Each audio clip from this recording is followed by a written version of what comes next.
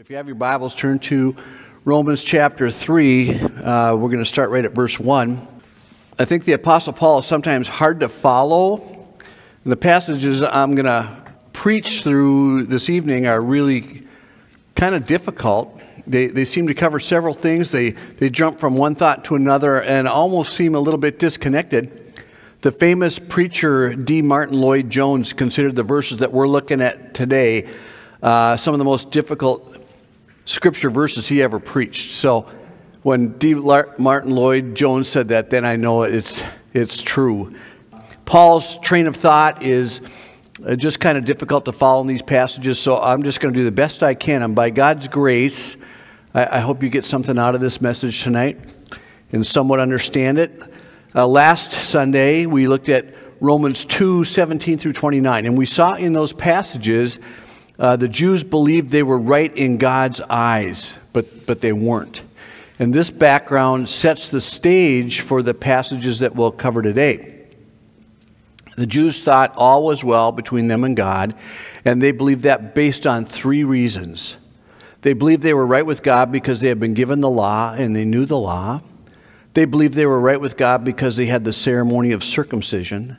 They believed they were right with God because of their lineage. They were descendants of Abraham. But the Apostle Paul showed them how none of those things actually made them right with God. They had the law, but they didn't obey it. They had circumcision, which was a sign that they were God's people, but they often didn't follow the Lord. They had the Jewish lineage. Abraham was their forefather, but John the Baptist said, God's able to raise up children from these stones. God is able to raise up children to Abraham. So the law couldn't save them. The ceremony of circumcision couldn't save them. Their lineage couldn't save them. And so Paul went on to say they weren't even, he went on to go so far as to say they weren't even true Jews. In Romans 2:28, he said, "For you are not a true Jew just because you were born of Jewish parents or because you have gone through the Jewish ceremony of circumcision." But then Paul goes on to say who the true Jew really is. Romans 2:29, "No, a true Jew is one whose heart is right with God, and true circumcision is not a cutting of the body, but a change of heart produced by God's Spirit. Whoever has that kind of change seeks praise from God, not from people." So Paul said the true Jew is one who has his heart right with God. Paul said to these Jews, in order to be a true Jew, in order to be saved, you must have your heart right with God. Your heart must be changed by the Spirit of God. And that's what we talked about last week, and that's where we left off. So this week we're going to continue a look at Romans chapter 3, verse 1 through 8. In these verses, Paul anticipates that the Jews who read this letter aren't going to like the things he had just said. That they're not going to like someone telling them they aren't true Jews. They're not going to like someone telling them they aren't right with God. They're not going to like someone telling them the way they think and the way they believe is not going to save them. They're going to be offended. They're going to protest. And so Paul anticipates this. So in the next few verses, Paul anticipates three different responses that he expects from these Jews. He expects that when they read this letter and see that they're not saved because of the law or circumcision or lineage, they're going to say, one, what then is the advantage of being a Jew? And number two, God is unfaithful. And number three, God is unfair. That's how Paul expects the Jews to respond to what he has just told them. And so Paul addresses each of these expected responses in the next few verses.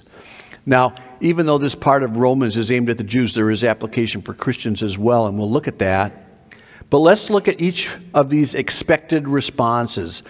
The first one is this. Number one, what's the advantage then of being a Jew? Romans 3:1 says, then what's the advantage of being a Jew? Is there any value in the Jewish ceremony of circumcision? The Jews reading this letter are going to be thinking, I guess I'm not saved by having the law. I guess I'm not saved by circumcision. I guess I'm not saved by being a descendant of Abraham. What's the point then? What's the advantage of being a Jew? Well, the Apostle Paul has a quick reply to that question. Romans 3:2. It says being a Jew has many advantages. First of all, the Jews were entrusted with the whole revelation of God. It's significant. It's significant that the Bible says the first and chief advantage of being a Jew is that they have been given the whole revelation of God. It doesn't say the first advantage is that they were God's chosen people, though they were. It doesn't say the first advantage is that they have been given the promises and covenants, though they had. The Bible says the Jews have many advantages, but the first one, the chief one listed, is that they have God's revelation, the Scriptures. They were entrusted with the whole Old Testament, and that was a tremendous advantage and a blessing. The Old Testament contained within it all that was needed to make a person wise unto salvation. 2 Timothy 3:15 says, "You have been taught the Holy Scriptures from childhood, and they have given you the wisdom to receive the salvation that comes by trusting in Christ Jesus." And so Paul said, having the revelation of God is the first or the chief advantage of being a Jew. Consider this, the Gentiles didn't have God's word. And as a result, they were living in darkness. They didn't have hope. Ephesians 2:12 says, speaks of the Gentiles. It says, in those days, you were living apart from Christ. You were excluded from God's people, Israel, and you did not know the promises God had made to them. You lived in this world without God and without hope. And so the Gentiles were without hope, but the Jews had the Word of God. They had hope. How privileged they were. So when the Jews asked, what advantage is it to be a Jew if the law can't save me, and circumcision can't save me, and being related to Abraham can't save me, what advantage is it to be a Jew? Paul would say to them, you were entrusted with the Word of God. The Word of God has in it exactly what you need to know in order to be saved. Being a Jew is an advantage. Now, obviously, as we have seen, many of the Jews were not followers of the Lord, even though they had God's Word. Many of them didn't get it. They did the outward signs and the ceremonies, but their heart wasn't with the Lord. In Isaiah 29:13 it says, and so the Lord says, these people say they are mine, they honor me with their lips, but their hearts are far away, and their worship of me amounts to nothing more than human laws learned by rote. But if they would have studied the Word that was entrusted to them, if they would have looked at the Scriptures they were given, they would have seen how they could have gotten right with God. Isaiah 1:18 says, come now, and let us reason together, says the Lord. Though your sins are as scarlet, they will be as white as snow. Though they are red like crimson, they will be like wool. And Isaiah 45:22 says, turn to me and be saved, all the ends of the earth, for I am God, and there is no other. And so the Jews had the Scriptures, and in the Scriptures they could see how they could turn to God and be made right with God. So when the Jews said, if I'm not saved by having the law, or being circumcised, or being a descendant of Abraham, what advantage is it to be a Jew? Paul would say, you have a great advantage.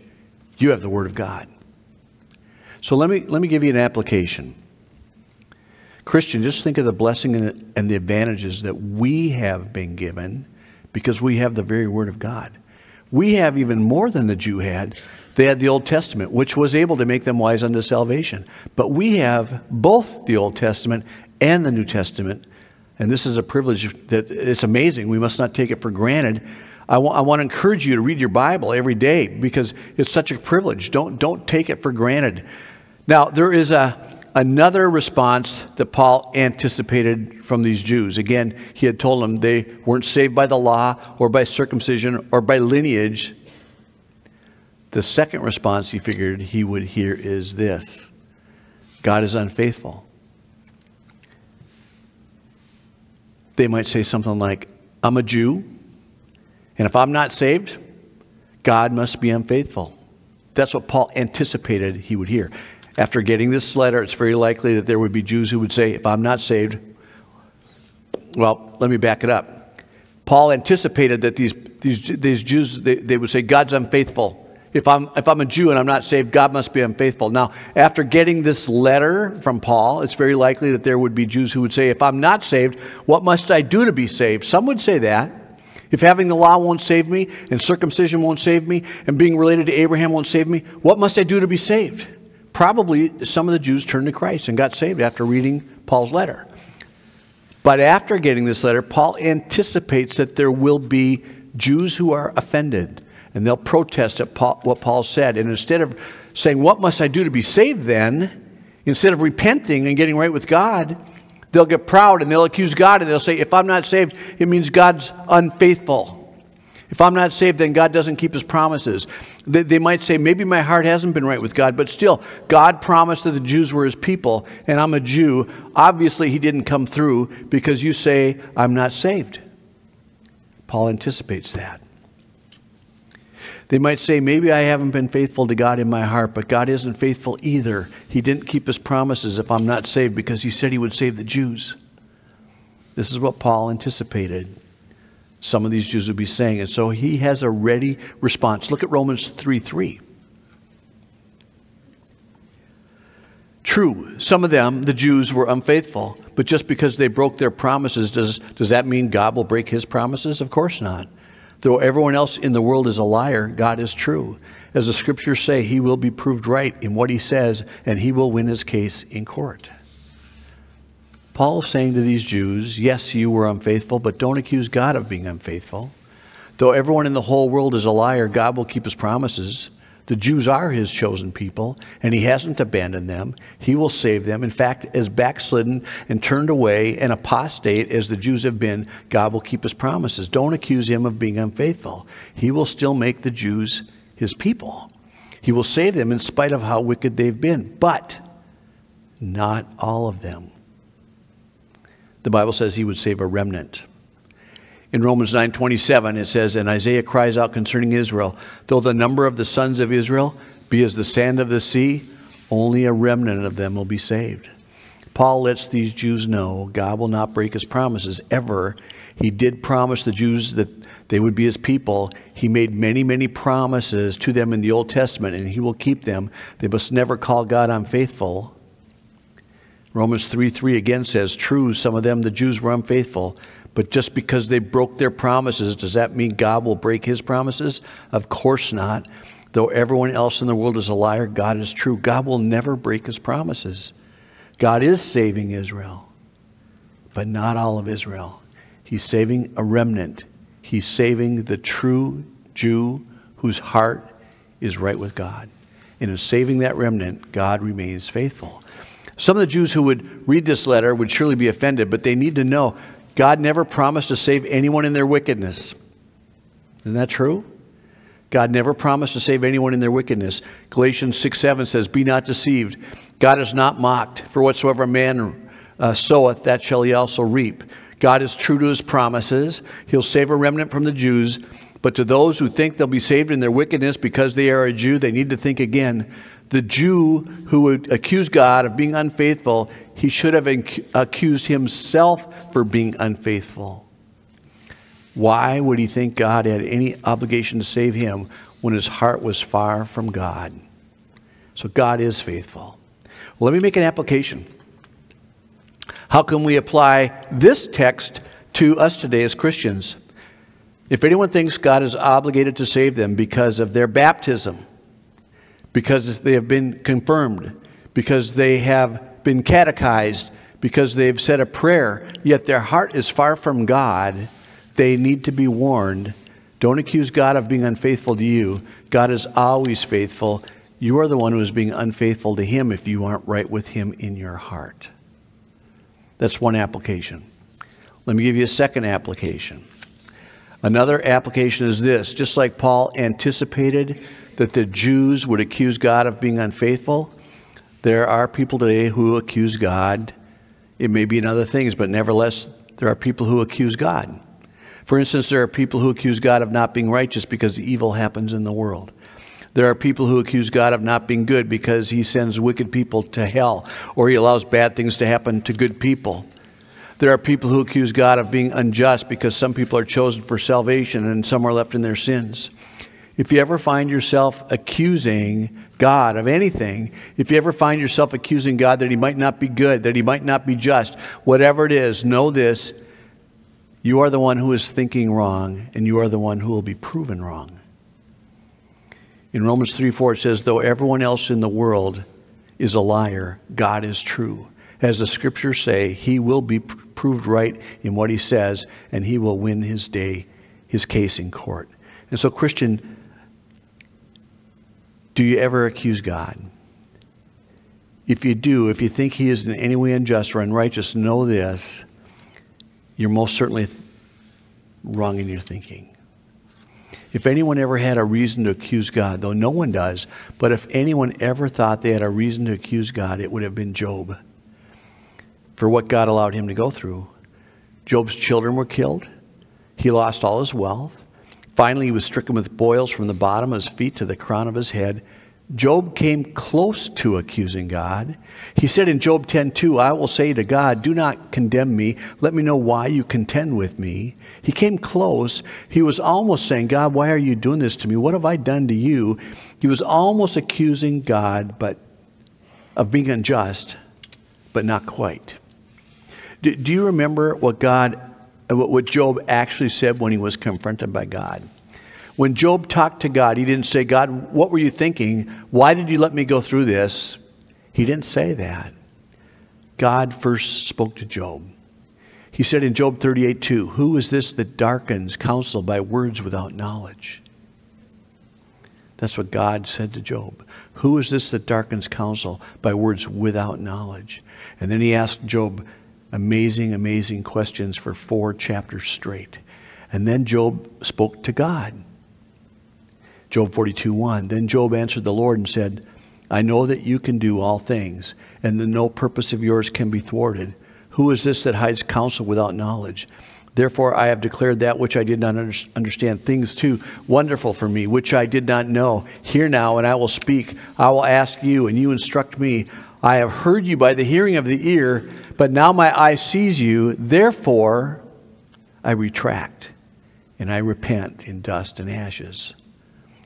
Whatever Job had thought, whatever he said that in any way could have been taken as accusing God of not being just to him, he retracted his words. He repented in dust and ashes. God is just. God is righteous. God is good. God is love. And God's ways are right, always, even if we don't always understand them. And so let's be careful to not be like these Jews who would say God is unfaithful if he doesn't save me. Let's be careful not to accuse God of anything. God's ways are always right. And if there is something about God that we think is unfair or not right, it simply means that somehow we're not seeing something right. Our thinking is somehow wrong. Now there's a third response that Paul expected from these Jews, whom he said weren't saved by the law or circumcision or lineage. Paul anticipated that they would say God is unfair. It's a little bit different than God is unfaithful. He anticipated that they would say God is unfair.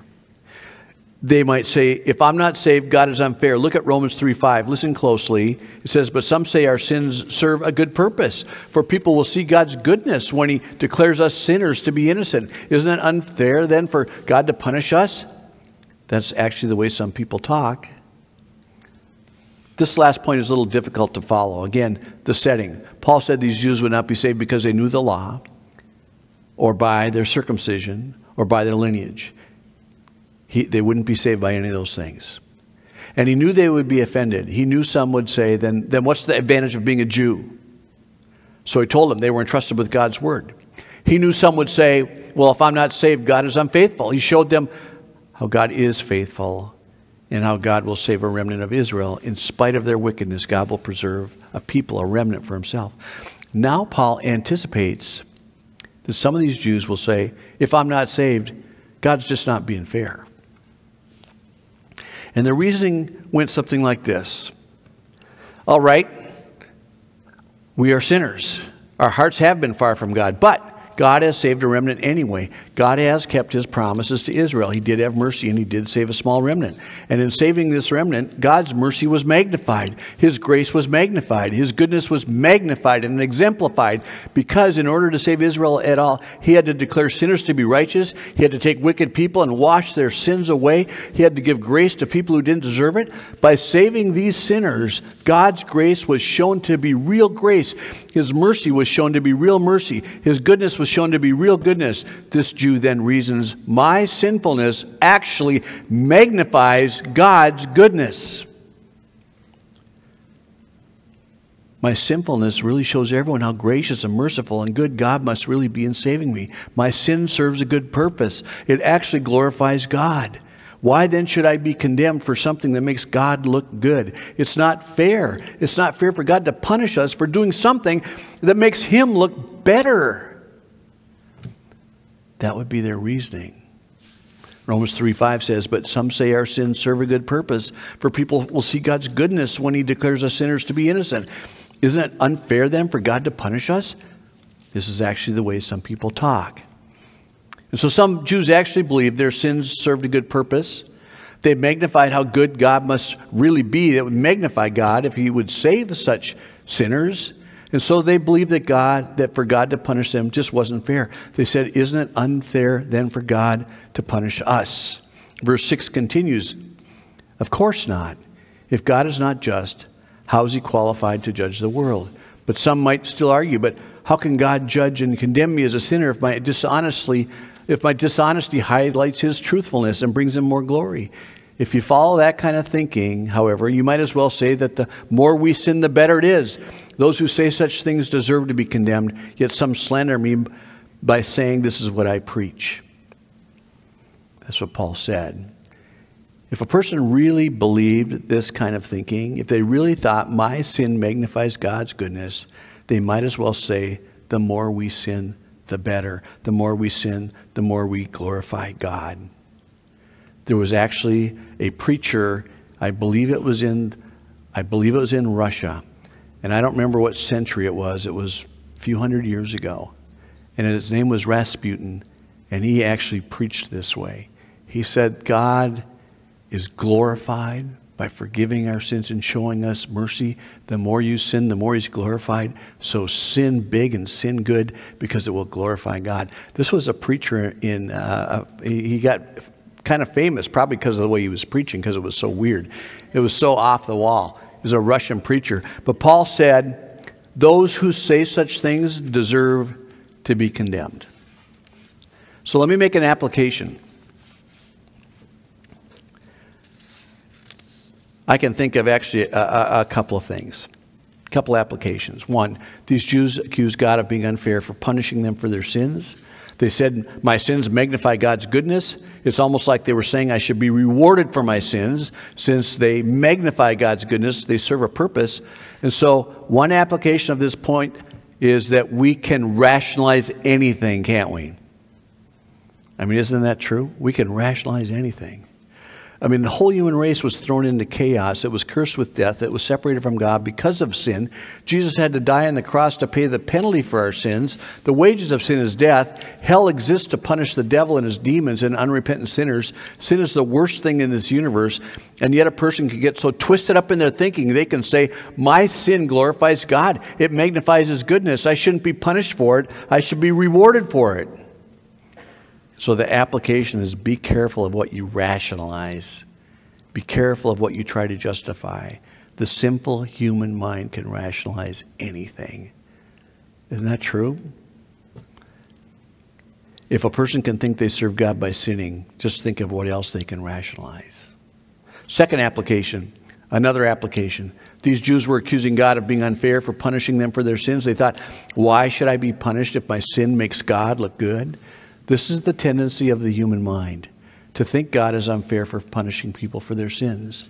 Today, many evangelicals, many churches that are evangelical, supposedly, no longer believe there is a hell. They believe everyone will be saved. They believe God wouldn't be fair or good if He condemned somebody. And so they say hell is a mythological idea. It's a misunderstanding. For God to send a person to hell would make God a most unfair God. That is their thinking. Christian, don't accuse God of being unfair. Genesis 18:25 says, shall not the judge of all the earth deal justly? Of course He will. God is just and He is fair, and He will punish unrepentant sinners for their sin, and He will be just in doing it. And so let me come to a conclusion. There were several different points in these few verses. Some of them almost didn't seem to relate to each other. But Paul was addressing Jews who thought they were saved because they knew the law, or because of their circumcision, or because they were related to Abraham. That's the basis on which the foundation on which they believed that they were saved. He had to tell them they were wrong. And in the next few chapters, he's going to address how people are saved. But Paul knew these people would be offended and that they would object to what he said. He knew that they would say such things as, what's then the advantage of being a Jew? Or God isn't faithful, or God isn't fair. All these protests show a spirit of pride. And so, Christian, we should be humble. And we should not accuse God of anything that would impugn him in any way. We should always know that he is faithful, that he is fair. And if we ever think of God in a way that casts doubt on his goodness, we need to understand that it is our thinking that is wrong, not God's character. We need to understand there's just certain things we just may not know. We may not understand.